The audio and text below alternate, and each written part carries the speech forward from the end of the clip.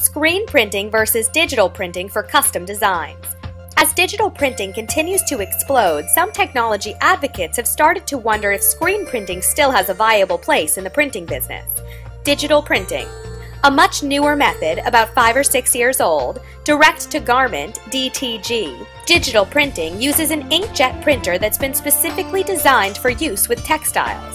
The ink is specifically formulated to react with textiles as well.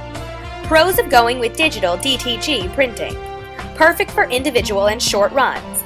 If you want to print a single shirt for a friend, digital printing is the way to go. And if it's a small order of 10 or fewer shirts, digital is the most affordable method for the shirts. Works well with photographs. Digital is the medium for printing photographs. This will give you a crisp, clear image for your shirt. Special effects. Digital printing is often used for banners because it's the most effective method for creating outlines, shadows, and tints. Less time. Since digital allows you to print all of the colors on a single pass, the method takes less time than screen printing. Best for light-colored shirts. Since digital ink is thinner, it makes a better impression on lighter-colored shirts. Lower setup costs.